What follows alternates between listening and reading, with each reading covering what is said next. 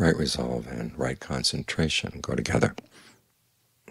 We chanted just now, right resolve is the resolve to release yourself from sensuality, to be free of ill will, to be free of harmfulness. And the best expression of that is to bring the mind to stillness, on a topic that has nothing to do with sensuality at all. The breath coming in, breath going out. It's what they call form. It's your sense of the body as you feel it from within. And what do you feel? You've got the energy of the breath moving. There's the movement of the liquid parts of the body. There's the solidity of the body, and there's the warmth. Those are the kinds of sensations you have that allow you to know you've got a body sitting here. So we're going to focus on the breath, which is the energy flow in the body. We're going to allow it to be as comfortable as possible. You might ask yourself, what kind of breathing would feel really good right now? What would feel really refreshing in your chest? What would feel really refreshing in your abdomen? When you breathe in, say you breathe in long, does it get tense in your shoulders? Can you breathe in long without tensing up your shoulders? Do you find that your hands tense up as you breathe in? Can you breathe in without tensing them up? And so on through the different parts of the body. Because the energy permeates every part of the body. If there weren't the energy there, that part of the body would be paralyzed.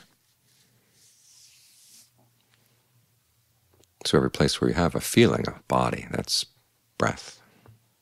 And think of the breath as your primary interface between the mind and the body.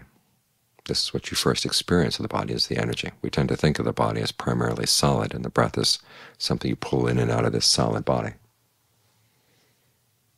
But the longer you hold that perception in the mind, the more difficult the breathing becomes.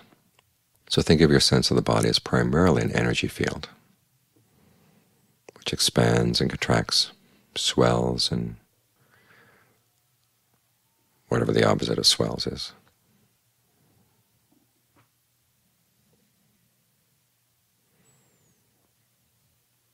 And as you go through the body, ask yourself, what would feel really good right here? What would feel really good right there? So take a tour of the body to begin with.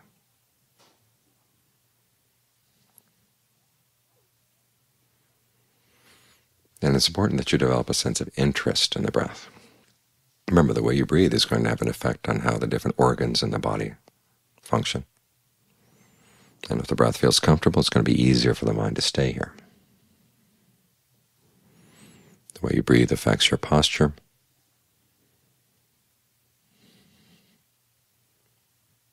There's an impact on all kinds of things happening in the body. So you want to learn how to do this well. It's a skill that you can develop.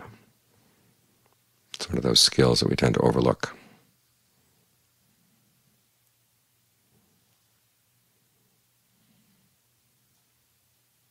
How to breathe well. So it's good both for the body and for the mind. Think of your awareness being bathed by the breath too. It's not like you're sitting outside of the breath watching it. Your awareness is inside the breathing. So think of it being all around you.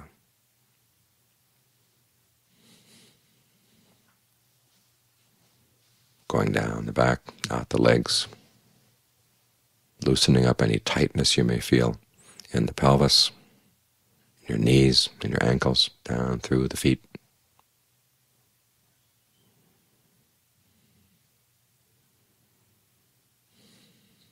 It's something that's right here for everyone, and something that most people overlook. And yet has a huge impact, not only on the physical health of the body, but also the state of your mind. If the breath feels tight and constricted, the mind's going to feel tight and constricted. And you're carrying around a lot of unnecessary stress, a lot of unnecessary pressure. And it's very easy for the mind to get into a bad mood that way.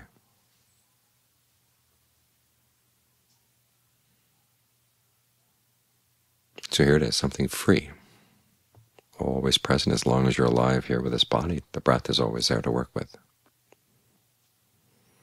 and you want to make it your friend.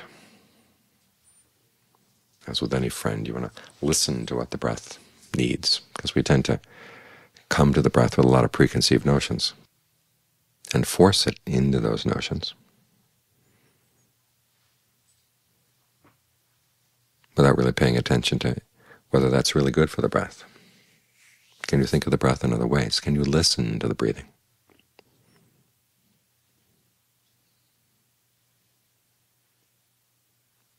So as you're focusing on the breath, you're actually doing two things. You're making up your mind to stay with the breath, and you're evaluating the results. That's what the listening means. It's like chanting.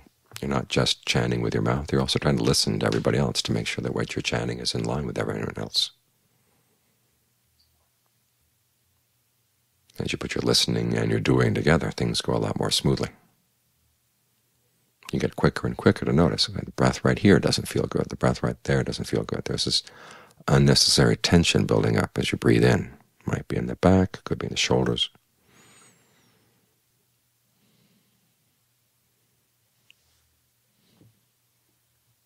The back of the neck. Go through the head. Think of the breath going through all the different muscles of the head. Check that out. There are lots of things you can explore. You read John Lee's Dhamma talks. After he started really working in earnest with the breath, he lived for another 10 years, and his Dhamma talks show that he would often reconceive the way the breath energy worked in the body. Sometimes he conceives the in-breath as a force coming up the back, up through the spine. This was useful when his back was feeling weak. The breath would support it.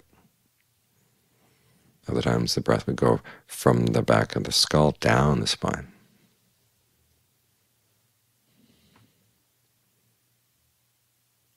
He had lots of different ways of thinking about the breath, playing with the breath. And the playing here is what's like a child's play. They say that if a child doesn't get to play, doesn't get to develop its imagination, its growth is going to be stunted. You try things out when you play. You need a space to experiment, gain a sense of your own capabilities, and you get to learn how to listen yourself.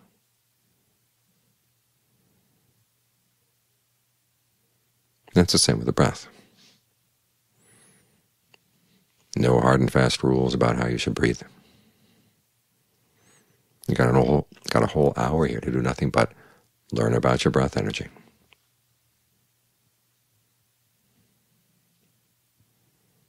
And see what happens when you think of breath as being something that permeates the whole body, out through the toes, out through the fingers.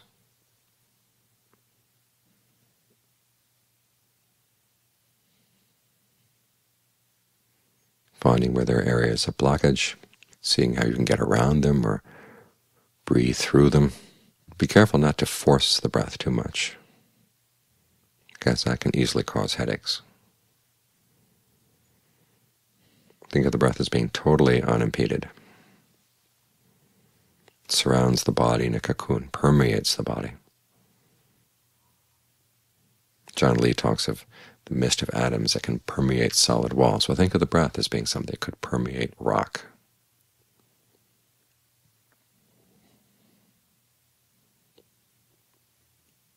So even though there may be parts of the body that feel tense, don't let the breath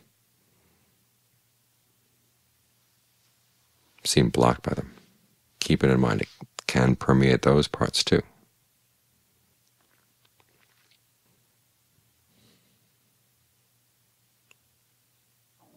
This way you're showing goodwill for yourself. The mind is free from any interest in sensual matters, but does have a strong sense of pleasure. There was that period in the Buddha's life, before he was the Buddha. He had an image one night that to gain any success on the path to the end of suffering, you have to remove your mind from sensuality. And he misinterpreted it. He thought he had to remove your mind from all pleasure, because he thought that those were the only kind of pleasures there were sensual pleasures. It wasn't until he realized, after tormenting himself for many years, that there was an alternative kind of pleasure that was not involved with sensuality.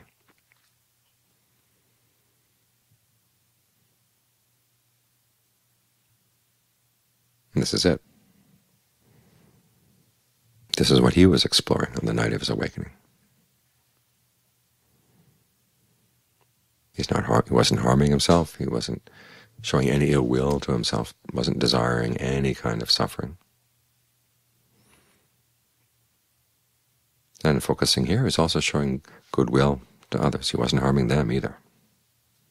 As you'll notice, when you've been meditating well, the mind settles down, has a sense of well-being, you come out and you wouldn't want to harm anybody. You wouldn't want to hurt anybody.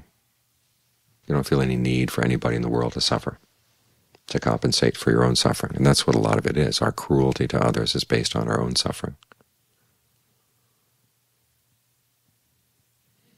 If we learn how to soften up things inside, refresh things inside, strengthen things inside, whatever's needed,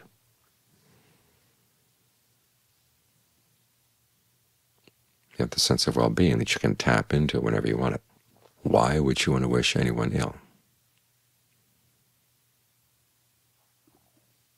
Just the thought itself would be a burden on the mind. It's just in this way that when the mind gets concentrated, it's developing right resolve and carrying that right resolve through.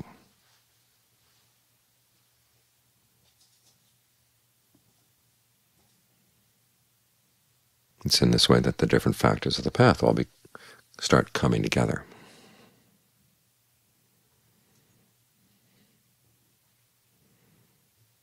Because all your awareness begins to have a sense that it can start coming together. You don't have to have your thoughts and awareness of things fragmented a little bit here, a little bit there. Everything comes together right here. Has a good homing place, where everything fits snugly, where everything feels like it has its place. A sense of wellness and wholeness inside.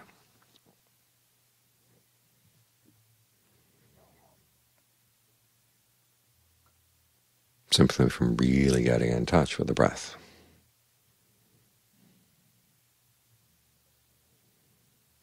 Listening to what the body needs and providing it in a way that doesn't cost any money. Just takes time to learn this skill. But it's an investment that's rewarded many times over.